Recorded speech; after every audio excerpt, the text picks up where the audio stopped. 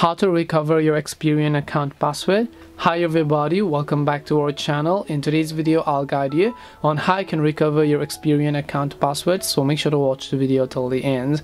If you'd like to recover your Experian account's password, it's actually quite simple. Open your browser, go to experian.com, and then you want to make sure to tap the sign in button here.